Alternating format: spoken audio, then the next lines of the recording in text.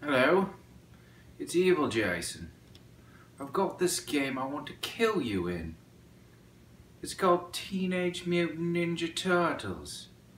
Don't even bother saying no. I'm taking the teleporter and I'll be there in about 5 seconds. Start getting it set up.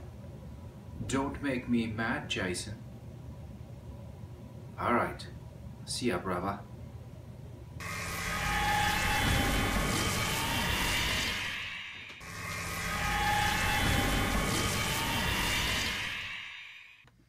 Alright, well don't just sit there, explain the rules. And you better do a good job or you know what's going to happen to you. So this is the starting setup for the first scenario. The 4 turtles can start in any of these starting positions. The 4 turtles are always used. Donatello, Leonardo, Michelangelo, Raphael. They all get a starting amount of focus, which are these tokens here. They can be used for rerolls. They also have a skill. Each of the scenarios will give you a modifier on that skill. So for example, Raphael's skill is 2. The scenario has a modifier of -1. He would get to select one special move from his stack of 5 or 6 cards. He can pick one to bring with him. In this case, I brought a Hurl Sai. It costs 2 dice symbols of this, and then I would get to make an attack with a range 3 attack. 2 for Michelangelo, 2 for Leonardo, and 2 for Donatello. You'll notice the board has these different background spaces. The rules for all of these different spaces are right here on these cards, similar to Memoir 44. For example, these blue spaces right here mean that it's elevated terrain. So these 2 turtles are essentially up on a roof looking down. I think if this is elevated terrain, then the board should be 3-dimensional, no? I mean, way to cheap out, it's just flat. That's a completely unrealistic thing to expect from this game. Let me just carry on with the explanation, alright? These are fire escapes. They create adjacency between low terrain and elevated terrain. These are piles of garbage. They can let you jump off a building and land safely in the pile of garbage. Yellow spaces always cost 2 movement points to move into. These orange spaces are unstable terrain. It has a rail here and lets the turtles perform a rail slide on those spaces. Now the villain, who Evil J is going to be controlling, has a card similar to the turtles that represents each of the figures that the scenario allows them to use. They both have 3 move, 1 attack, 2 defend, and 99 evil. The villain player gets a deck of cards, which is their action dice essentially. The turtles roll dice and use dice symbols to act. The villain plays cards and use the symbols on the card to activate their people. The scenario will tell you which color of cards to use. In this case, you use the green, the red, and the blue cards. There's 4 cards of each color for the Thug Brawlers and the Thug Gunners. And you also include the regroup card, which is essentially shuffle all your cards back into, shuffle the discard pile and the deck together to form a new deck. It also lets you gain a focus. Generally, the villain gets to spawn new bad guys at the end of every round, but that rule isn't applied on the first scenario. For the turtles to win, they have to defeat 8 of these villain bad guys. For the villains to run, they have to get 3 of their villains in either this line or this line of the board. Now, in addition to everything I just explained, the turtles each have their own special move. It's unique to each of that turtle and it's always in effect. For example, Raphael's special move is he gets 6 dice to roll instead of 3. But he doesn't get to borrow dice from other turtles. I'll explain that in just a second. Michelangelo, he's nimble. Once per turn, he can move one space for free, ignoring terrain and breakaway rules. Breakaway is if you're moving away from bad guys, it costs you an extra point per bad guy you're moving away from, or a good guy if you're a bad guy running away, etc., etc. So, round always starts off with the turtles rolling their action dice.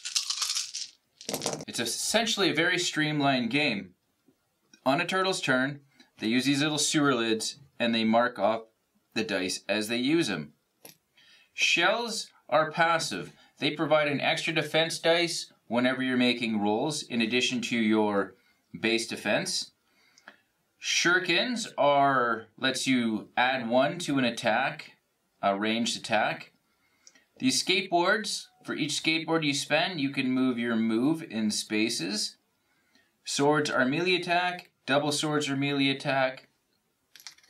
These little chi symbols give you a focus up to your maximum, and they let you spin the dice to any symbol you want. Once the dice are rolled, the turtles arrange them however they wish. The one in the middle doesn't matter, but the ones you put on the outside lets the turtle next to you share that. For example, if Michelangelo wanted to do a melee attack, he can borrow that. If he wanted to do another movement, even though he's got tons, he can do that. So, dice are rolled, and we're ready to begin. Alright, I can choose which turtle I want to activate. So, I am going to go with Michelangelo. He's got lots of movement here. If you have a double symbol, you can't break up the symbol. So, for example, this double skateboard symbol, I can move 8 with it. If I stop to attack, I'll lose the balance of my movement. So I'm going to go 1, 2. You cannot move through people. I'm going to go 3, 4, because it's a yellow space. It costs 2 to move into. I'm going to use my special ability that gives me a free move every round. I still have 4 movement left. 1, 2, 3, 4. I am going to use Leonardo's sword over here to do an attack. I'm using 1 symbol, I could use more if I had it, to add to my attack of 1 to roll 2 dice for an attack on a brawler. 2 hits. Now the brawler has a defense of 2. Evil J could have more depending on the amount of villain cards that are in play, but there's none in play on the first round. So Evil J is going to roll 2 dice.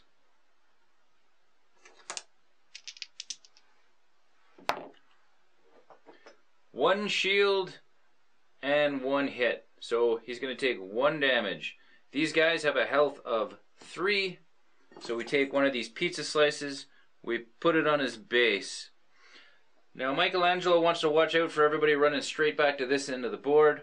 So he's going to use a skateboard, a single skateboard. He's going to go 1. That is unstable terrain, the orange bordered square. Figures may move through unstable terrain but cannot end a move action in it. If a figure would be forced to end its movement in unstable terrain, that figure stops just short of the terrain. Now there is a terrain move called grind rail, so I could do that for 3 skateboards, but I'm not. I'm just going to move through. So 1, 2, 3, 4. He's going to hang back in the road and try and deal with any of these goons that are running behind him. He's not going to bother using his other skateboard, so his turn is done. He will move his tokens. Your turn, Evil J. Michelangelo, run in the back. I'm not afraid of Michelangelo. He's all by himself. You know what I'm going to do? I'm going to play me Thug Brawler card. Get him. It says ×2, so I can activate 2 of them. You can't activate 2 of the same figures during the same phase. These guys give me a double skateboard and a single katana. So I'm going to use this double skateboard with the remove of 3 is going to let me go 6 spaces. 1, 2 to move into a slow space in orange. So he jumps down on the stairs. 1, 2, 3, 4, 5. Michelangelo. 6. Second fella. He's gonna run. 1, 2, 3, 4, 5. Michelangelo. 6. That's my first card. My second card is going to be a Thug Brawler. He's got a movement of 3. I wish he could move further, but he can't. He's gonna go 1, 2, 3. That's it. He's running right there. I've got to get 3 guys, either this back row or that back row. So that's be 2 cards played. I'm gonna draw 2. Alright. Activate your next Ninja Turtle, Jason. Evil Jason.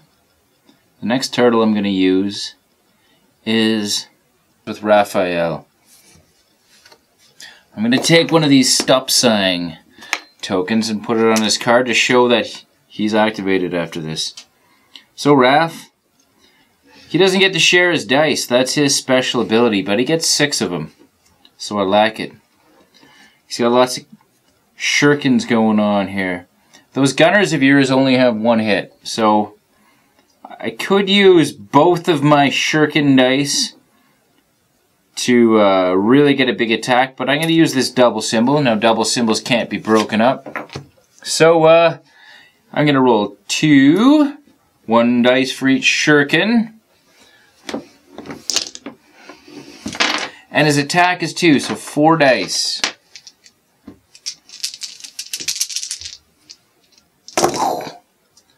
One, 2, 3 hits. Now, Raph's starting focus is 3. He hasn't used any yet. So I'm going to use a focus so that I can re-roll. I like that focusing can let you mitigate bad dice rolls. Alright, so spending a focus, re-rolling the 2 shells. That is 5 hits. They have a defensive 2, 1 hit point. There's no way you can save that, so this guy is dead. That's one of my 8 I need to kill. It's worth pointing out that the further you go past 2 spaces, the weaker that ranged attack gets. So if you were 4 spaces away, I would have lost 2 successes on that, but it was a good hit nonetheless. Alright, he's going to throw another shuriken at this guy right here. He's 2 spaces away, so this time I'm only going to get 3 dice. 1, 2, 3. The most you can roll is 2 successes, which means he is dead. How do you like them apples, Evil Jason? So he's got a katana left he can use, a shield which just adds to his defense when it's time to defend, or some skateboard. So I am going to use a skateboard, which lets him move 3 spaces. He's going to go 1, 2, then he's going to use a katana, which will give him 3 dice. 1 for the katana and 2 for his actual attack. 1, 2, 3. You don't have any cards with a defense bonus, so even if you roll 2 shells, he's still going to take a wound, and that is going to kill him. Raph is just a wrecking machine. Alright, he's got a skateboard left he can use if he wants to. He's next to a bad guy. It'll cost him an extra space to move away. So I think he is gonna jump up into the fray and make it harder for you to move away. And that's Raph's turn. He's done. Raphael. Who does he think he is? Alright. Well. Haha. Alright, I'm gonna use a thug brawler. 1 skateboard. 1 katana. Skateboard will give me 3. I can move one of the brawlers. 1, 2, 3. That's 1 home. And I'm gonna play another thug brawler. Yeah. 1, 2, 3. You shouldn't have ignored him, Jason. Pride is a sin. Using Raphael. Who do you think you are, just running up to my gang and attacking them like that? Michelangelo did nothing back there. You ran back with Michelangelo to stop the exact thing I just did to you. Alright. Well, that's my 2 cards. I guess my turn's already done. We'll call that a successful turn, won't we? Alright, it's the next turtle's turn. I am going to activate Donatello. Donatello's coming up. He's got 2 wounds on him. He's smart. At the start of each round, Donnie may either regain 1 focus or give 1 of his focus to another hero of his choice, not to exceed that hero's maximum focus. Well, it's not the beginning of the round. First thing I'm going to use is... oh, he's got no move actions. Oh... Wish I planned this a little bit better. I guess I'm going to borrow a double shuriken symbol from Leonardo Raphael over here. So he's going to make an attack 2 plus his attack of 1 is 3 dice. He's going to attack this guy. He's 3 spaces away, so I'm going to lose 1 success because these get weaker with range. 3 hits minus 1 is 2. I'm looking over at you, Evil J, and you've got no defense for a gunman, so you've got to roll 2 no blocks. Do you want to use a focus to block one of your guys? No? Okay. This gunner is gone.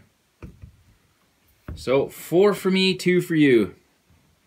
He's got nothing else he can do. I'm out of range. I have no skateboards to move, so Donatello's turn is done. I will throw a stop sign on there. Okay. Your turn, Evil Jason. Alright, I'm going to play 1 face down. Now, if I do that, it lets me activate any 1 figure doing any 1 of the symbols. So I'm going to do a move action. I'm going to move this guy 1, 2, 3. Next, I'm going to do the same thing. I'm going to play 1. I'm going to play a gunner. 2 skateboards and a shuriken. So this guy here, it's going to go 1, 2 to move away from that space next to Raphael. 3, 4.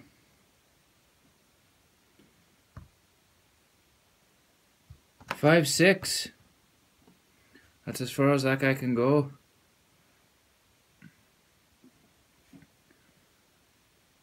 Now, climb action.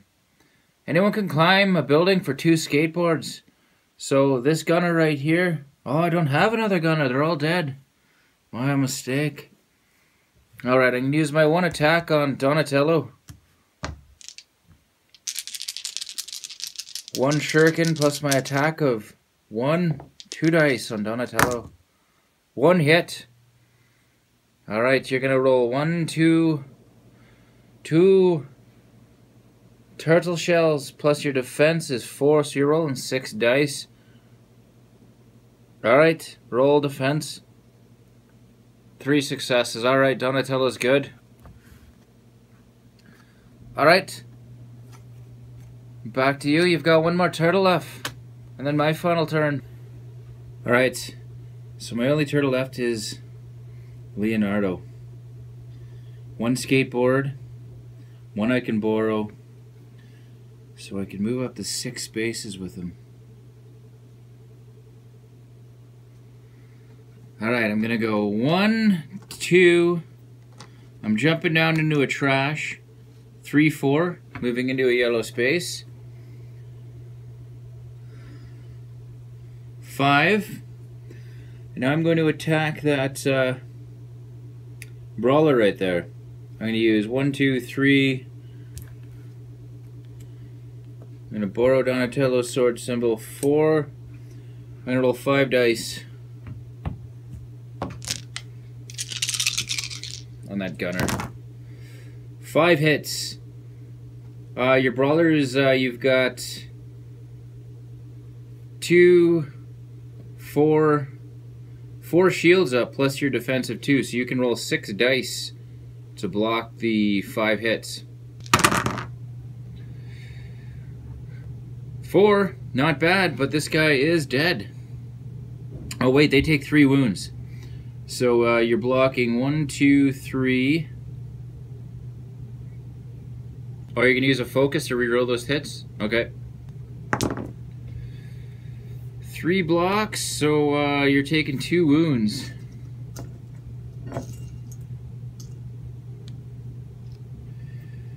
I've used my skateboards for movement as well, so Leonardo's turn is done. That's the last one, so you get one final turn. Alright, so I've got my hand of 5 cards.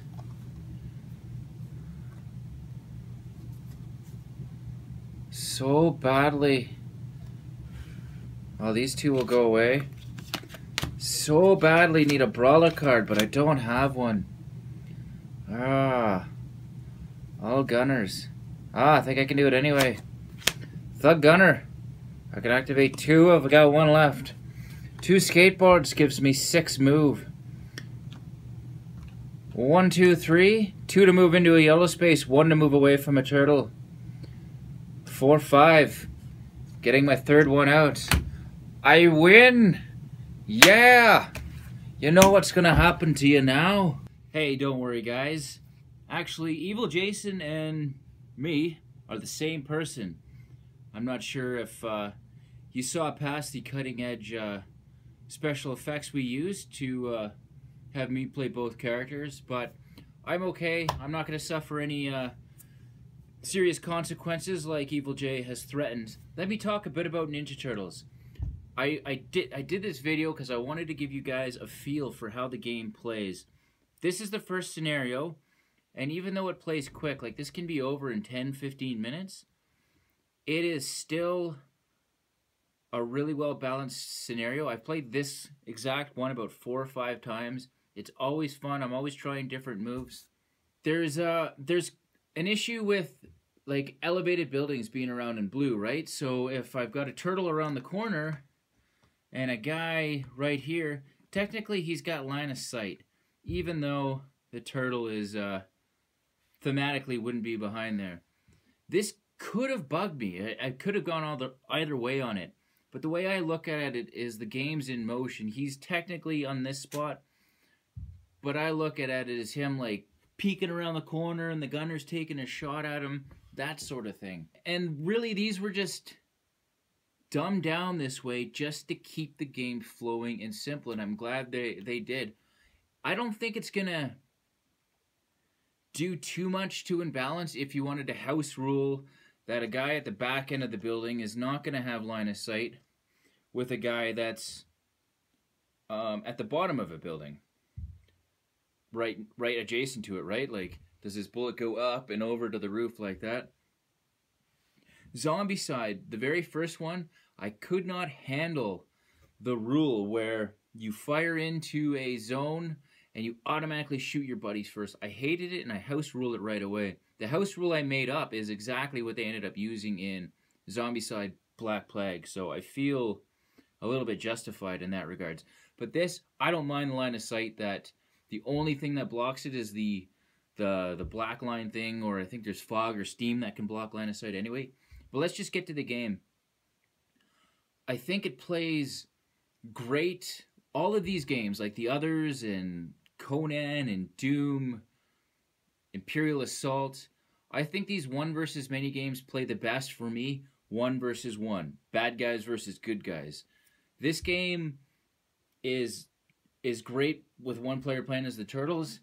It also adds a little bit of cooperation when you are playing with more than one player, because you've got to plan where you're going to put your dice. You got to tell people what you're planning, so hopefully they can lend you a skateboard, lend this guy a shuriken. I haven't played more than 2 players. Definitely excited to give it a try, though. The game plays quick. We're talking 30 to 45 minutes, maybe an hour tops. For any of the scenarios I've played half a dozen of them. There's this whole deck of cards each turtle has, and they can pick these cool special abilities before everyone. Like Leonardo can, jump in the air and attack a bunch of people on the way down. Donatello can stand in the middle of a gang, spin around with his staff, and attack everyone. I love that you can jump off a roof and land into the trash and not take damage. I love that you can jump off a roof and roll for damage if you're not landing in trash. I didn't expect much out of this game. Like IDW, they've never even raised my eyebrows until this year. And I didn't kickstart this. My brother did, and right away I wrote it off. I'm like, yeah, it's going to be like Ghostbusters or any of those other IPs that are just there to, let's just get it out and sell it to fans of the property. This game was a passion project. You can feel that when you play. So it's a huge thumbs up. If I had to play this before I did my top 10 of the year, it probably would have been there bumping Hitsy Road out. I like it that much. I love these one versus many thematic miniature games, so I'm a sucker for these kind of games to begin with. And this one delivered on all the goods. The miniatures aren't the best quality. They're like a 6 out of 10. I'm still having fun painting them. They're not too bad. The scale's a little wonky on some. My brother's got the Kickstarter, and the April O'Neil towers over everybody else, and that just looks weird. The components are great. Like, I like the artwork. Nothing wrong with the cards. The designer on Board Game Geek answering questions himself, which I always love to see that. There's some erratas out. There was a couple little glitches from the Kickstarter, but anybody savvy to the BGG community is already aware of everything. Like, for example, these orange spaces here are supposed to have an arrow on them showing which direction you slide. They forgot to print them, so, and they actually don't tell you which direction they are, but if you look, you can tell it's going downhill that way, so naturally the arrow would go there. But anyways, I'm rambling too long. Love the game. That's it. Thanks, everybody. Talk to you later.